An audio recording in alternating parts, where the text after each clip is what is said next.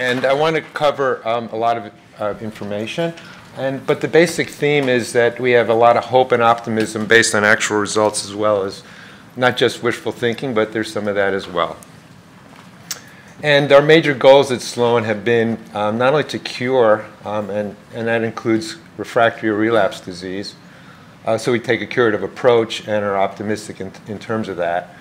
We also like to we're also aiming to minimize side effects. And there are obvious examples in terms of, for example, our long-standing policy of no treatment for non-stage 4 MCA non-amplified neuroblastoma, and our discontinuation of transplant some 12 years ago. So we actually have a huge team. I don't want to spend time listing them all, but it's fortunate that at Sloan we have a whole practice just devoted to neuroblastoma, and all these people you see listed are involved in terms of patients or monitoring data, carrying out laboratory studies just dedicated to neuroblastoma. We have important collaborators at Sloan, for example, in MIBG therapy, Dr. Kramer, Dr. LaQuali in surgery, person who makes our vaccines on the premises, and Dr. Suzanne Walden, who's a pediatric radiation specialist. These are the senior members of our team. And just a background in terms of Sloan, we have a huge experience for a single institution because we get referrals mainly because of a lot of patients having problems, resistant disease, relapse disease, coming for MIBG therapy and other salvage therapies, tumors that are supposedly unresectable, coming for Dr. LaQualia, patients that are not eligible for clinical trials elsewhere will turn to us. Patients who had complications from prior chemotherapy or surgery, again, coming to see what we can offer them. We also get referrals especially for anti-GD2 antibody, partly because we do it outpatient and without interleukin-2, so we have modest toxicity. And there are patients that come to us because they want to avoid the issues related to transplant. So there are some advantages of being in a single institution. First of all, we have a rapid analysis of results. We are able to initiate new and better treatments very, very quickly. We also have institutional support to do what is best for a patient. If we need to deviate from a formal guidelines of a clinical trial or protocol, our institution usually, we can count on our institution to support us based on its good rationale for doing this deviation. All of our services, this is a cancer hospital, and our division, our department, pediatrics, everything's dedicated to children being treated for cancer. So we have expertise of the radiologists specializing in childhood cancer, for example. So our guiding philosophy, as I say, is to use as little therapy as possible and avoid toxicity and side effects. We also view that each child is unique. Their case is unique, their therapy is unique. So we brainstorm about each child as they come through and develop a plan that might be best given the past history of chemotherapy or surgery, or did they have MIBG therapy in the past, did they have antibody, and so on. This is just an overview of our approach. 4S is pretty generally viewed as can entail spontaneous regression, so it doesn't, we don't usually treat it with anything. And the same holds actually with surgery. We do not treat, we set this policy up back in 1988, that if it's not stage 4 and not high risk from MCA amplification, we're aiming just to do surgery and observation alone, no chemotherapy, no radiation therapy. And then, of course, the stage 4, that's the ongoing biggest challenge. But as I say, there are a lot of cases that come to us that the recommendation is high-risk therapy, or view the disease as high risk. Here's one that was viewed as high-risk stage 3, unresectable, big tumor. This is a big tumor here. So what happens was Dr. LaQuali resected this tumor, and the child never received any other therapy. The original plan from the primary institution, which is a well-known cancer center, was chemotherapy, transplant, radiation, and Accutane. Here's another one. This was borderline. In the old days, the cutoff age for high risk was 12 months. This was a 15-month-old. The child supposedly had an unresectable tumor. and had a big metastasis in the left neck. That's how the child was found to have neuroblastoma. Actually, Dr. Luquai took out this tumor that was supposedly unresectable, and the biology was favorable. We said no treatment at all. So this spontaneously regressed. This child never had any therapy at all, and is now actually 15 years old. So evaluating each child, whether it's really is high risk or not, is a very big, for us it's extremely important to determine whether or not a child's disease needs therapy at all. So this is an overview of our experience at Sloan. And as I say, the low stage and stage 4S, non-amplified with surgical resection, watchful observation, and so on. But the big issue here, of course, is stage 4, high risk stage 4, I should say. And we carefully define it as being over 18 months of age of diagnosis, so we're making amplification at any age. It includes stage 2s and 3s. And through the years, we've modified therapy as we've gone along, and I'll cover some of those. That's the main gist that I'm going to get to. We have gotten up to the point of over 60% long-term survival of our high-risk patients. I should add that when we first started in an intense way with our neuroblastoma team back in the late 80s, 1990, personally, my aim was to cure one child with high-risk neuroblastoma. Dr. Chung had bigger plans, but mine was to cure one. Now we've gotten to the point where if we don't cure a child, we wonder what went wrong with our therapies. That's an amazing advance. So here's an overview of main features of our treatment and how we're trying to reduce or limit side effects. Chemotherapy. In terms of induction chemotherapy, we used to use 7 cycles. We cut it back to 5 for a variety of reasons, and we also discontinued transplant, as I mentioned. So we're dealing with a lot less ototoxicity and a much lower risk, and practically a vanishing risk of secondary leukemia, which is a well-known complication of extensive chemotherapy. In terms of surgery, Dr. Luquai, for example, took 2 years extra training to be able to do what's called a thoracoabdominal approach. This gives him a much greater advantage for a complete resection, which we think is an advantage in high-risk disease, and less risk of damaging key organs. In terms of radiation therapy, we've always used hyperfraction, meaning twice-a-day treatments, because at least in laboratory studies, that was caused less damage to normal tissues. And lately, we've decreased the dose from 2100 centigrade to 1800, again, in an aim to minimize the long-term side effects of radiation therapy. And we were also quick to use what's called proton beam, which is a more precise way of delivering radiation and can spare side effects to normal tissues such as the heart or spine. Finally, in terms of immunotherapy, we've only used GM-CSF, so we've avoided the toxicity of interleukin-2, and there's a lot of rationale for why we think that GM-CSF is advantageous, not only in terms of toxicity, reducing toxicity, but for augmenting the effectiveness of immunotherapy. And we've added vaccine after the completion of anti-GD2 therapy for all patients and going through this treatment program, and after they benefited the maximum from all the standard treatments.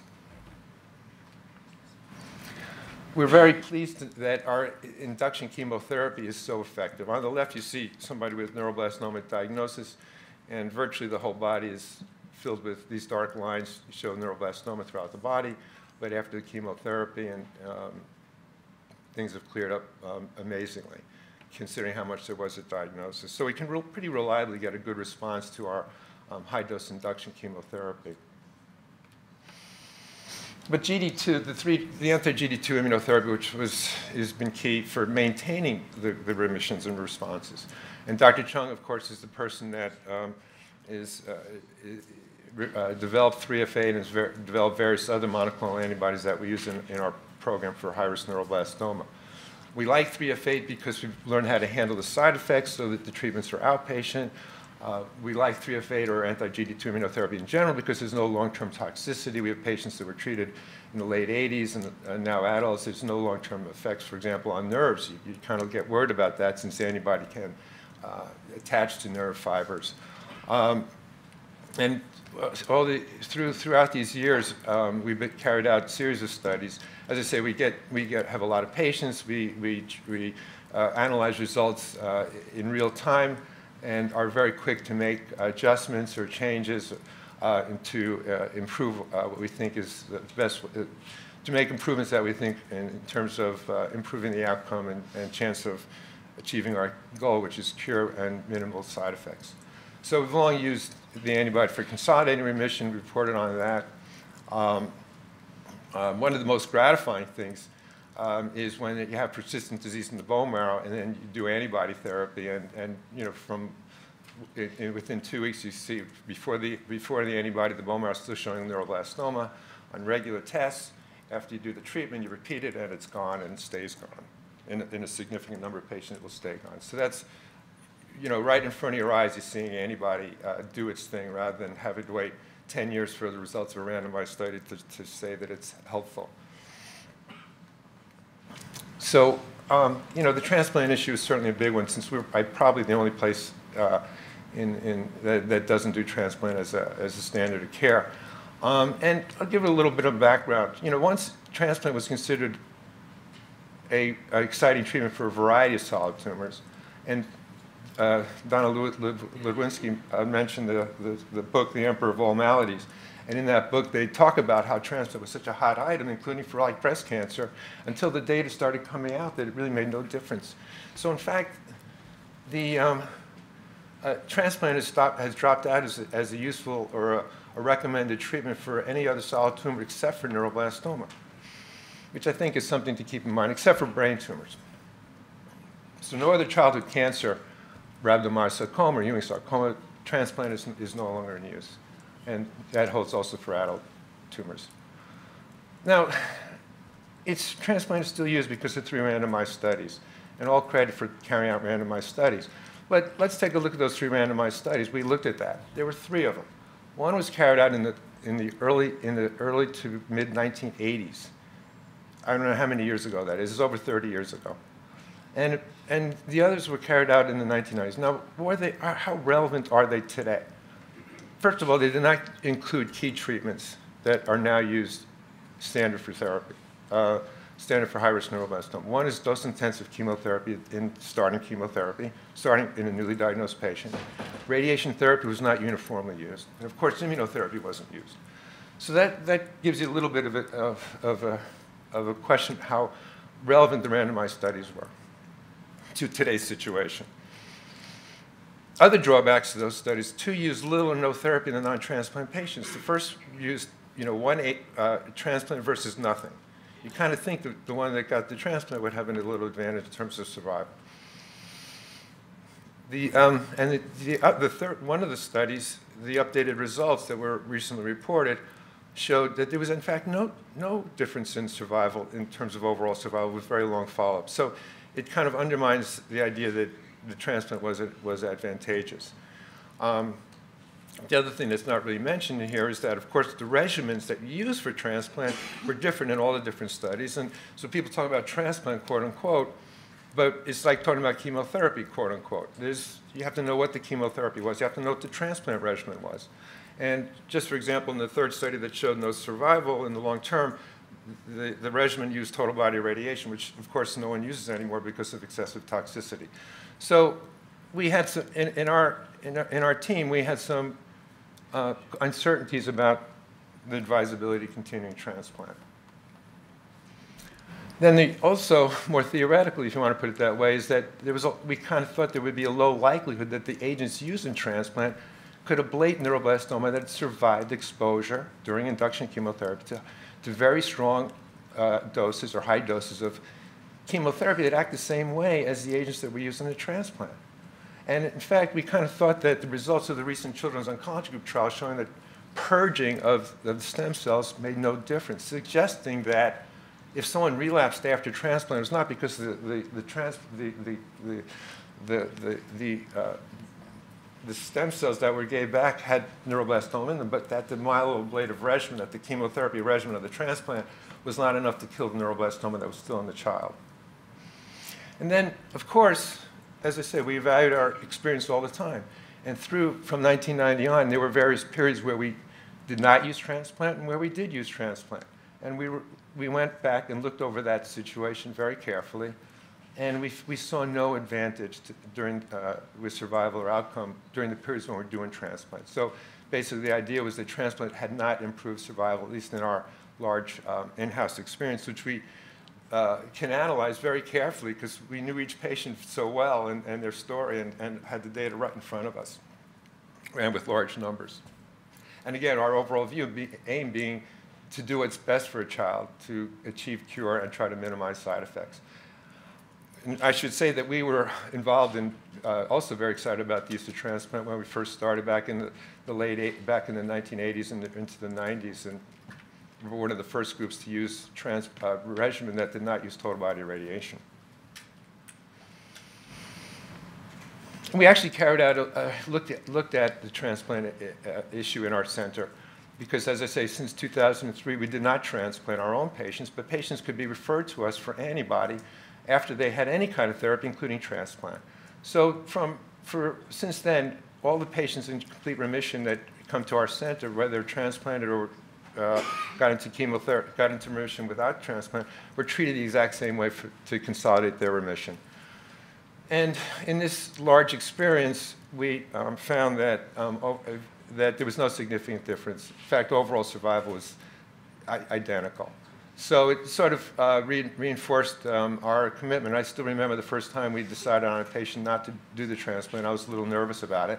But as years have gone by, I think, at least in our own team and our own experience, we're extremely pleased to be avoiding the issues of transplant. And now, in terms of the antibodies that we do in-house, we've developed a lot of treatments that are developed at our center or mainly under the supervision of Dr. Chung. And it's a huge, I don't know how this gentleman carries out all that he does. And one of the issues is getting agents made, purified, approved by the Food and Drug Administration, and carrying out through. You've heard some of the difficulties of regulatory issues, but fortunately, things are very streamlined at our center and under Dr. Chung's supervision.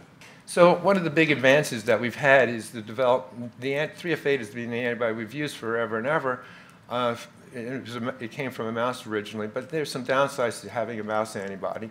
And Dr. Chung again undertook the project of humanizing it. And that came with funds from numerous foundations that could support all this. And just very quickly, we have more extensive studies in the laboratory that the humanized had multiple advantages over the mouse form. For example, working with white blood cells, it was much better at killing neuroblastoma, and the effect of an effect that involves another part of the immune system called complement was less. And that was actually nice because it's thought that activity is what increases the main side effect of pain. So we're hoping, based on the laboratory findings, that the humanized would be much better at killing neuroblastoma and have much fewer side effects, meaning the pain side effect. And we actually compared it to other antibodies that are in use, including CH14.18 and others. And again, the advantages of these two antibodies was evident in our laboratory studies. So that's why we've stuck with using, continued using the murine, the mouse, and gradually now we're phasing in the use of the humanized 3F8. Of course, there are lots of ways of exploiting the immune system. People have, in this meeting yesterday, have talked about them. We are particularly engaged in use of, can't get this, of the bispecific antibodies is our next big player. Dr. Chung developed this one. And again, in the laboratory models, it showed dramatic efficacy, activity, effectiveness against even soft tissue tumors, which is something that's been a weakness of immunotherapy up until now, and we have high hopes about that. We'll be starting that in the clinic within the next several months. But we have to deal with treatment failure, and And as I say, we're refractory disease. I'm sorry, actually, all the slides not coming up. I don't know why. But anyway, refractory refers to an incomplete response to induction chemotherapy. And we've showed that, that the use of 3F8 is often very effective against that. Again, I'm sorry the slide is being missed. But we reported on how many times refractory disease responds to immunotherapy and that it can lead to long-term cure. But we take okay, so just here's an example, for example, of a complete response to the humanized 3F8. On the left, you see a very abnormal MIBG scan before the therapy, and again, the dark spots in the bones. Okay, so these dark spots in the bones represent disease, show arms, and then, after the humanized antibodies, complete normalization of the MIBG scan.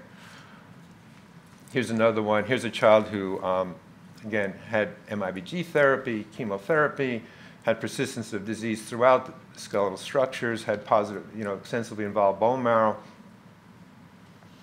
got the humanized antibody and has achieved a complete remission. Cleared the marrow, cleared the MIBG scan. So relapse is another treatment failure with high-risk neuroblastoma. So it's a new disease occurring after somebody's been in complete remission.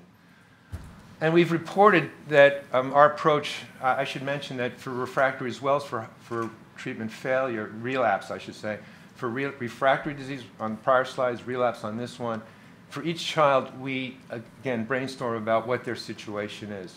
Where's the relapse? If it's refractory, how refractory it is. What was the prior therapy? What's the child's condition now? What treatments could we use in the best way, the different options put together for a treatment plan that could improve the, gain a complete remission. For relapse, it's the same issue. Was it an early relapse? Was it a relapse a long time off therapy? What kind of therapy had they had before? What is their condition now? What can they tolerate in terms of retrieval? How extensive was the relapse? But the aim is, we're aiming to cure these situations. So we monitor our patients very closely. And if we find, the aim is to find a relapse that is really just happening. You can see the arrows on this slide showing the site of relapse. So we try very hard to monitor our patients very closely. So indeed, if they are going to relapse, we'll catch it early, because our view is that if you do that, you have a much better chance of retrieving, salvaging, curing that situation. Here's another example. These are two different children, and the relapse was, it doesn't come across that well in this, but there was a relapse in the femur here, in the thigh bone there. And here was a small relapse in one of the vertebral bodies, one of the backbones. So we caught these relapses very early, and we're able to salvage, save that child. Here's a child that had, it was a very remarkable thing, because the relapse was a tumor in an area that we wouldn't have expected relapse. And in fact, on MIBG scan, this was clear. And urine markers were normal. The only thing that showed the relapse was the CT scan. The only thing that showed the relapse was the CT scan. So Dr. Lacroix took out this tumor. We administered chemotherapy and antibody to consolidate the remission. And this child is a long-term survivor. And that was a MYC amplified relapse, in fact. Then we have the problem of relapse in the brain. This is a problem that's becoming an increasingly commonly detected one, as patients, maybe because they're surviving longer, and it gives these things time to develop. And up until about 2003, in our experience, no child survived. Whatever we tried didn't work. And at that time, we developed a treatment plan involving surgery, chemotherapy, radiation, and use of a monoclonal antibody. And the results have been dramatically different. Many of these relapses, by the way, in the brain are asymptomatic. So we are very careful to monitor our patients as part of the workup if they have some risk factors. For example, if they had a spinal tap diagnosis or if they have MYC amplified tumor, at every workup, every 3 months, no longer than that between studies, we include a head MRI. So the salvage options, as I say, just to summarize a little bit, is personalized program for each patient, and we use various chemotherapy regimens as a start, if depending on what they've had in the past and various other considerations. We use targeted therapy, meaning targeted radiation therapy, MIBG therapy, which delivers radiation to tumors throughout the body. We actually routinely follow that with a big hit of chemotherapy before we get back to stem cells, which are always pretty routinely used after MIBG therapy. We also have used antibody with that are radio-labeled with radioactive iodine. Again, it's another way to deliver radiation therapy to multiple sites in the body. And for the brain tumors, we actually infuse another monoclonal antibody that Dr. Chung developed called 8H9 as a way to target radiation therapy to the central nervous system, which otherwise is protected from treatments that go into the bloodstream. In terms of antibody, we like to incorporate the use of immunotherapy into our salvage programs, whether or not they received antibodies in the past, whether they received our antibodies in the past or other antibodies. And we use it with GM-CSF, as I say, which increases the effectiveness in our studies. We've shown that, along with, or with NK cells, which is another exciting immunotherapy program that we've been using now in conjunction with monoclonal antibodies. And then the newest, one of the newest things that has been talked about in terms of genetic mutations and so on, we have a very aggressive approach to evaluating tumor specimens from our patients as they go through treatment, looking for new mutations that potentially could be targets of medications that otherwise we wouldn't have thought about using for our patients, and are not usually thought of as being that useful for neuroblastoma. This is just a quick slide about the in-house system that we use. I would just emphasize that we're very quick to incorporate any new agents that we didn't expect to use. We are quick to incorporate those in our treatment programs to, again, enhance the possibility of cure for a child. I don't want to spend too much time on our salvage regimens. We have developed various chemotherapy salvage regimens to handle or try to minimize the issues of resistant or relapsed neuroblastoma. And again, we choose based on prior therapy that a patient might have and what they might be able to tolerate. Here's an example of the 3F8 being radio-labeled as a treatment, and a child who had extensive MIBG positive disease, got treated, couldn't get MIBG therapy for various reasons, got treated by 3F8, and achieved a complete remission, has become a long-term survivor. We do use MIBG therapy. I don't want to spend too time on that. It's widely used for good reasons. We are we're very happy to be able to use that when there's refractory disease. I should say we're also happy that we've shown that it can be actually administered in a regular room with just a lead shield between the child and the parents or other people in the room, without exposing other people on the regular pediatric oncology floor to excessive radiation. But we're very happy to use MIBG therapy. It's really helped many of our patients like this one. Now, the targeted radiation therapy using antibody as I mentioned, is very important in our treatment for these relapses in the brain. You can see this big mass. As I say, up until we started using this program, it was a death sentence, having this kind of a relapse. And since we've incorporated our salvage treatment program, we really are curing large numbers of these children, which is really a beautiful improvement or advance in therapy. Again, here's two other examples of patients who had major CNS relapses and how things are years later. Now, so I think I'm getting towards the end, and this is our vaccine program that we first were using for patients in second remission or later, because we started off with a phase 1 study. This vaccine includes two components that are on neuroblastoma cells, GD2 and GD3. So the idea is to induce the child to make their own antibodies against these markers and keep, and so that if there are neuroblastoma cells still lurking in the patient that might not have been eradicated by the treatments, chemotherapy, radiation, other kinds of immunotherapy, that they would be able to ablate those hidden neuroblastoma cells in the child. So, and the treatment is in the antibody, in the vaccine, we also not only include these two markers, but several agents that stimulate the immune system to respond to things that are being injected there. And that is this vaccine is made in a special laboratory at Sloan Kettering that's dedicated to developing vaccines and constructing vaccines for children, for anybody with cancer, including our neuroblastoma patient population.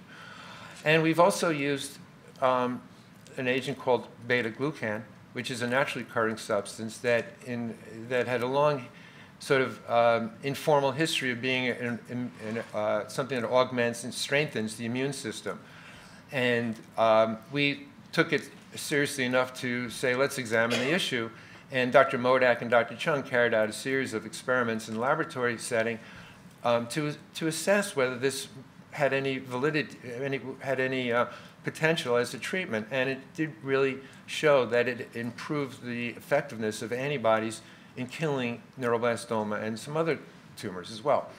So and it's a very easily taken agent. It's taken by mouth.